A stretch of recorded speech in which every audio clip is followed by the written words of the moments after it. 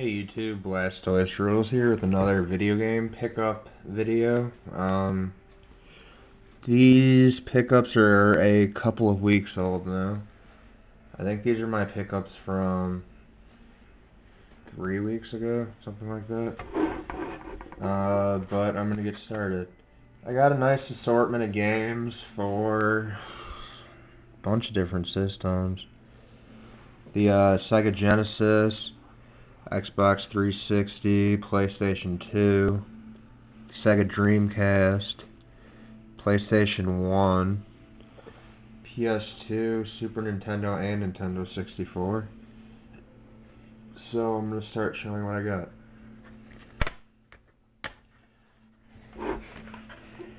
I got a copy of Gran Turismo for the N64.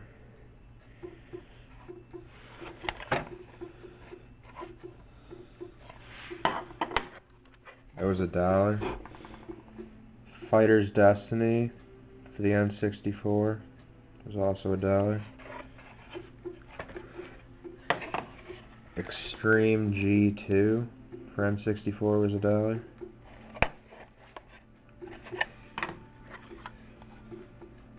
Command and Conquer for the N64 was $1. This is a really heavy game, by the way. Like, just the weight of picking it up. And lastly, for the N64, I got Hybrid Heaven for $1.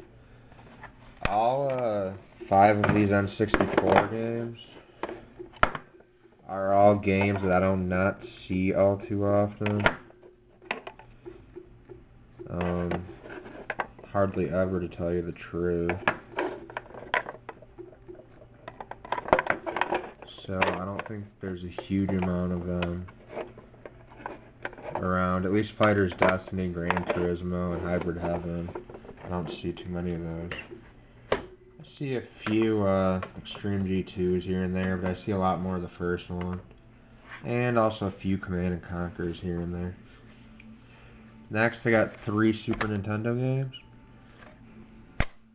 2 of these are brand new for my collection, and one of them is a duplicate that I believe is a label increase.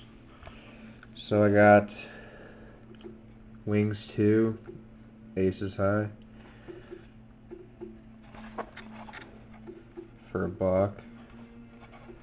Apparently this game is super common, yet I've never seen it until now, so I don't really know.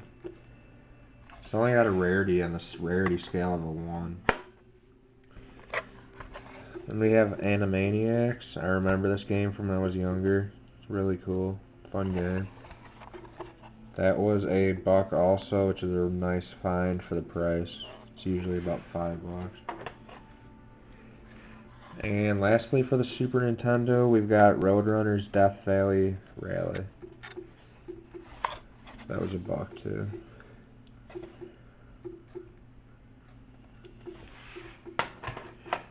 Next, I have a PS2 game. Got this from a friend of mine. Special edition. Devil May Cry. Dante's Awakening, I think. Yeah. Complete. It's a good game. I played it before. I only paid $2 for it, which is a nice price. Next, a couple of PS1 games. We've got Stuart Little 2. And to tell you the truth, I think both of these PS1 games are new to my collection also.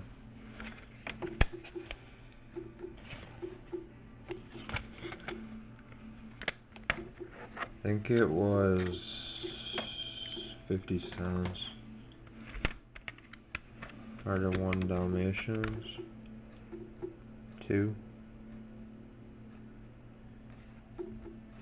Been waiting to find this game. That disc looks awesome. Yeah, case is a little broke. The one of the hinges is missing. But an awesome game. Especially one that I've been looking for. I'm always looking for like the Disney games. Just because they're cool collectible items. I'm going to play that one, give it a try. It looks like fun. Next, we have 3 Dreamcast games. Tokyo Extreme Racer. I already have one of these, but I think this one's in better condition. We actually have another PS1 game. It's in the wrong case. It's in the Digimon World case. It's actually Battle Hunter. I don't know if I have that or not, or if I have it already. Like I said, it's the wrong case, but even so, I already have the manual for this case. So, that's awesome. Even if I don't have the game disc yet. And NFL Blitz 2000 for the Dreamcast.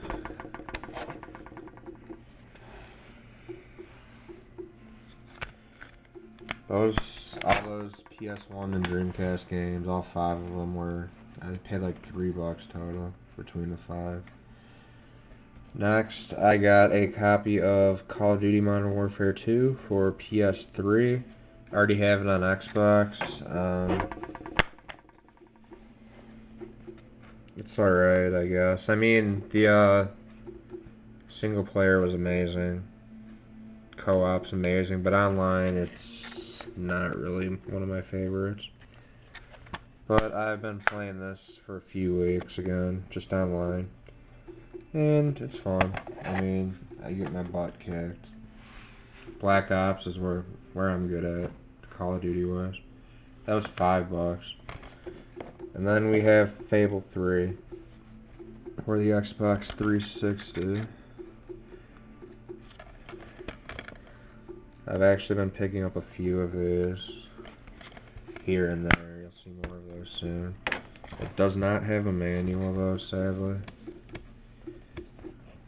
But there's the game disc. The price says $9.99, but it's buy one get one free, so it was $5. And Call of Duty Modern Warfare 2 was $5. Really good finds for the price. And lastly, I have a couple of Genesis games. We have the Lion King in the case for $1. I already have this game, but I don't think I had one in the case, if I'm thinking correctly. It has the manual in crappy shape. The card's not in too great a shape either. But, oh well. For $1, what the hell? I'm not going to pass it up. And Miss Pac-Man with some weird signature or something on it. I think it's this person's name, Jose Rangel? I don't know. Probably the previous owner. And I don't even know what this is. Some random manual that's all beat up. And I think this is the real manual right here. With the carpet has a sticker residue on it. It was still only $1, so decent pickup for the price. So those are my video game pickups for this week. I'm always shooting these a little behind, so it's actually a few weeks ago, but oh well. Not too bad of pickups, a lot of nice stuff that I don't see too often, so some pretty good finds for the prices too. So stay tuned for my next video game pickups video and my next Pokemon card opening. So thanks for watching. Thumbs up, please comment, rate, subscribe, and thanks for watching, guys. Bye.